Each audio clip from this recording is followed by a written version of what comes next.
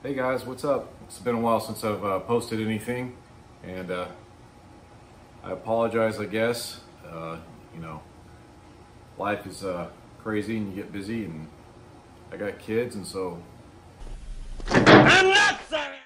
you know, anyways, whatever.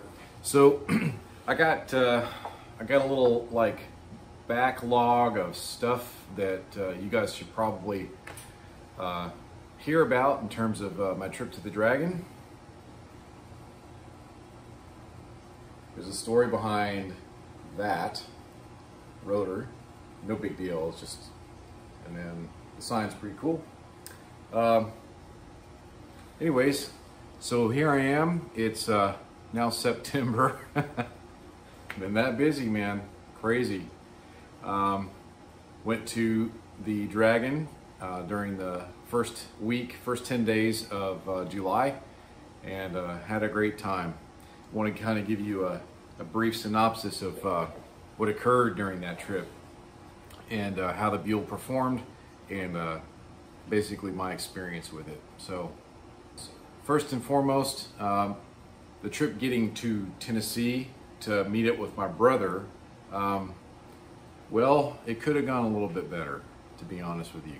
Got to the east side of Texarkana, so on the Arkansas side, and DOT decided that they were going to do construction, right? But there wasn't any construction. Just the lane was blocked. Kind of weird, right? Whatever. The lane was definitely blocked. Came to a screeching halt. And at the time it was like 95 degrees, and the relative humidity was, it was high. Whatever it was high. And there I am, and sitting in traffic, burning alive, basically. It was hot. The bike was hot. You know, it shut off the bike, and you know, of course it's going to heat soak. And traffic was doing that stop go thing every, you know, I don't know, maybe 5 minutes we'd sit, and for about 10 seconds we'd roll forward. And it was because, you know, everybody's trying to get over, and it was a mess. It was a real mess, and it took a long time. I was stuck there for at least an hour. Tried to do the white line thing, and drivers were not being very cool about it at all. And so I couldn't find anywhere to get any cover. You know, there was no shade. It was in the middle of the sun, or middle of the interstate, sorry, and the sunlight, and it was pretty rough. And I started feeling, you know, the effects of heat. I've been hydrating the entire time, and hydrating for days leading up to this. Unfortunately, I didn't have any water on me. I didn't have a Camelback or anything like that. So, you know, pardon me, you know, I had a lapse in my Boy Scout judgment, but, you know, stuff happens. In any case, I got off the road, and a nice trucker was willing to give me a bottle of water, because I told him, I said, I'm actually in trouble. I need water, like, right now. And he gave me some water, because there was nothing around.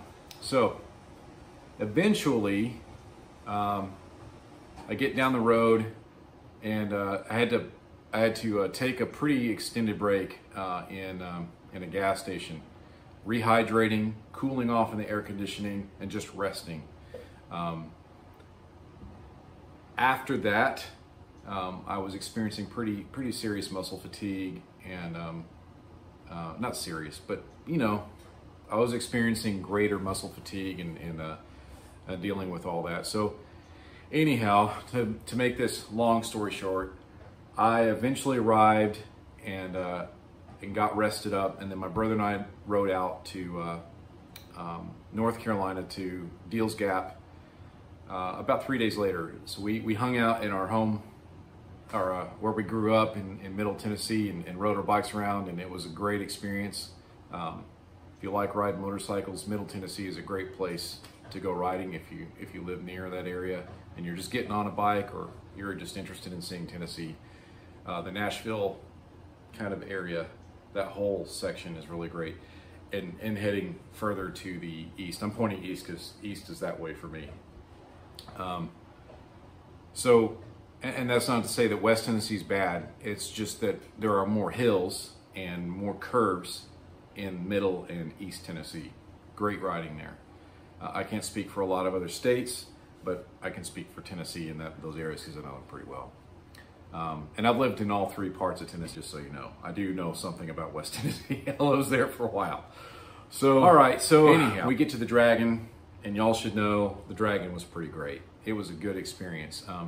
The first roll through on the Dragon, we took it very easy. We were just getting there. I mean, we had to go through the Dragon to get to our motel, the resort.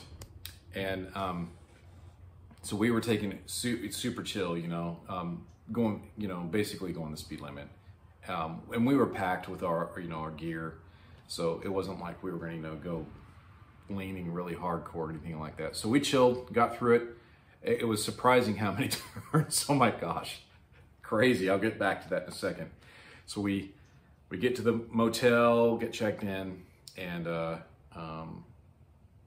that whole area of the border between Tennessee and North Carolina, my gosh, that whole area is just awesome. If you're a motorcyclist, you don't have to go to the Dragon. You should, but you don't have to, because it's all awesome.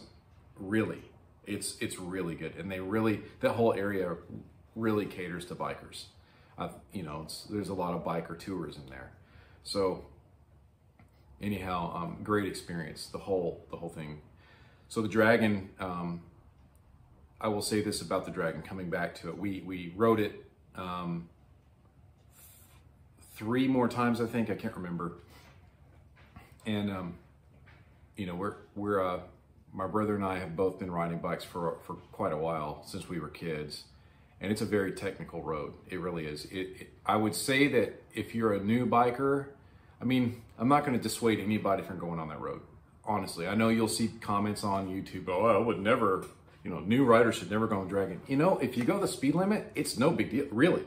Going the speed limit, no big deal. It's when you step up. It's when you exceed the speed limit and you start taking risks. That's when you can get in trouble as a new rider. If you're a horrible motorcyclist, if you really should not be on a bike, you definitely don't want to go to the Dragon, like, really. So, and by horrible motorcyclist, I mean non-attentive, you know, you don't practice any technique or anything. So, you know, they're out there. I've seen bikers texting and riding. I mean, that, oh my gosh, blows my freaking mind. How do you even do that? So anyways, the Dragon is really good. I will say that there are so many turns, it kind of gets tedious. Like if you do the whole thing. Some guys go, you know, there's a turnaround, I can't remember, there's an overlook, like a scenic pullout, and they'll go there to that point, which is maybe around the halfway mark. I really don't know the name of it. People that go there every year, they have it all memorized, but you go, a lot of guys would go there and then go back down, going down toward the North Carolina side to Robbinsville area, or toward Robbinsville. And then I assume that maybe a guy's going, you know, doing the Tennessee side, you know, from that overpass or overlook to, you know, down to the Tennessee side, because it does, you know, you go up and then down on the Dragon. My brother and I did the whole thing, and there's a lot of turns. I know I keep laughing, but we would be about, I don't know, halfway through, and we're like, holy crap, you know, it actually got a little tedious with all the turns. It was really fun, and then it kind of got like, okay, I'm kind of ready for this to be over. So I guess your mileage may vary. It's not a really scenic experience if you are stepping it up. You aren't going to see a whole lot, because if you look anywhere else but at the next turn and your exit for that turn, you're going to have it's not going to be a good experience. You're probably going to wreck, honestly. Don't, you know, like there's not even time. There's so many turns, there's not even time to look at your gauges on your bike. You can't even tell how fast you're going. So don't ask me how fast I was going. I don't know. We were not going as fast as other riders, I can tell you that. We were definitely not going as slow as others. So we were somewhere in the middle. So, you know, that's something you got to take into account. Now, let me talk about the other roads that are in that area. So US 129, or yeah, I think it's 120. Gosh, I just forgot the number. The remainder of the road, known as the Dragon, continues on to a town called Robbinsville, North Carolina. And that section from the Deals Gap Resort and the Dragon, which is kind of like a bar kind of thing, across the street from the Deals Gap Resort. Heading down that was fun. It's not as technical. There's a lot of twisties in the beginning section of it, you know, on the hilly side, and then you go down into a valley where there's a river and a dam, and then you get out on a flat area that's got long sweepers that just follow this river. And honestly, don't remember the river. I'll have to look it up and see. But anyways, that was a lot of fun. And we did that road a lot out of necessity because there's literally nothing near the resort. There's no grocery store that's like right there. There's no pharmacy or anything like that. Like if you have a headache or something, you're going to go down to Robbinsville. That is literally the closest place to get supplies, including drinks and snacks and junk like that. There's nothing except Robbinsville, which is about, I think it was 18 miles. And at first I was like, man, that sucks. In the end, I was like, oh, I like it. It was great because it was a fun ride. So that little trek going from the Deals Gap Resort down to Robbinsville, that's a fun ride. If you go there, you'll know what I'm talking about. It's great. It's a mix, long sweepers and lots of elevation changes, and then more technical switchbacks and hairpins heading up toward the Deals Gap Resort. The other one that was awesome was the Blue Ridge Parkway. That was great. That was really, really fun. All I can say, the biggest thing about that was the scenery. It was absolutely phenomenal. And it was fun. It was fun to ride. It was not very technical. It was just a lot of fun. And the scenery was just, gosh, it was breathtaking. So definitely do the Blue Ridge Parkway on your bike. It's a nice chill out ride and you will like it, trust me. Then there was the Moonshiner. That was fun too. That was a lot of fun. We took that one. It was kind of a there and back road. We went, oh my gosh, I can't remember where we went now. It's been a while, sorry. We went to another little destination and took that road, and that was a blast. So do the Moonshiner. It's right there. So as you're at the Deals Gap Resort, the road forks, and I'm pointing like if you're going down the hill, Robbinsville would be to your right. Keep continuing on the Dragon, and this T intersection takes you to the Moonshiner. That's also a pretty fun road. It's a lot of twisties and then some sweepers. The sweepers are kind of short from what I remember, but still, it was a fun road. The funnest road is the Chirahalla Skyway. Oh yeah, that is a freaking blast. That is a freaking blast. That I had so much fun. My brother and I had a heck of a time on that road. You know, and honestly, we went one direction on it. It rained the whole time, and that sucked because on top of the rain, the road maintenance guys were mowing and shooting all the grass all over the road, and so it's just like oil, right? So that part sucked. Oh, idiot. But then as we had to go back on the Chirahalla to get back to the resort before nightfall and potentially more rain. And as we crested the peak, just over the peak of the hill, whatever the hill is, highest elevation point. We pulled off the road and pulled off all our rain gear because the sun was shining and it was warm and the roads were dry. Yep, it got really fun after that. It was a lot of fun, lots of fun. So do the Terre Haute Parkway. And other bikers that have been there will tell you, yeah, that's a good one. That road's just absolutely a blast. Then we went to the Cherokee, North Carolina, sorry. Trying to think as I'm talking, and I apologize, I don't have a script. Went to Cherokee, North Carolina, and went and checked out all of that. And there's some roads there, just kind of off roads, you know, fun to ride. I can't tell you what they are, but if you go, you'll see what I'm talking about. And just that whole area. Matter of fact, my brother and I took back roads from Nashville all the way out to Deals Gap. And just those back roads, which were just, you know, highways, were fantastic. And so I'll say, in terms of the trek out there, if you're heading from the Tennessee side over, don't bother with I-40 or any of that garbage. Do not take the interstate. That's a waste of time. It was actually the same amount of time. If we had gone via interstate to Deals Gap, it would have been, we would have saved maybe 15 minutes, literally 15 minutes. We took the back roads and absolutely zero regret about doing that. That was definitely the way to go. And the back roads are always better for us as bikers anyway. You know, you get more chances to stop and stretch your legs, and you know, more chances to do this.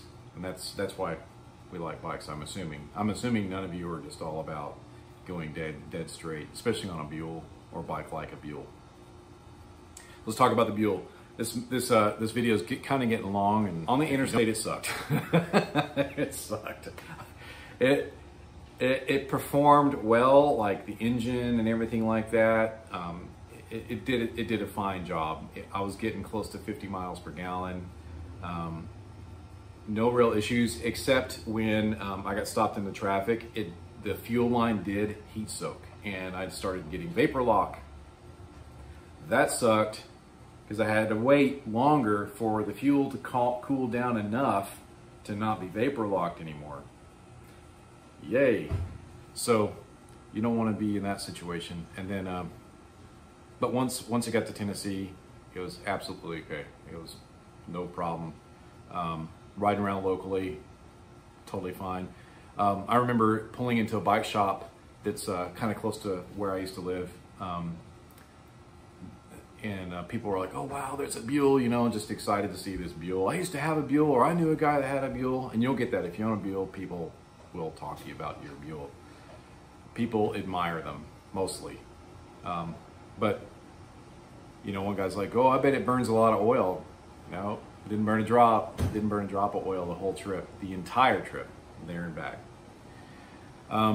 So, in the twisties, the Buell did exactly as you would expect. In fact, my brother has a Yamaha MT-10, and he was just shocked. He said, are you just like effortlessly, like, does it just tip in? Like, you don't have to put your weight into it? I was like, yeah, I don't have to think about it. It just, wherever I look, the bike will go that way.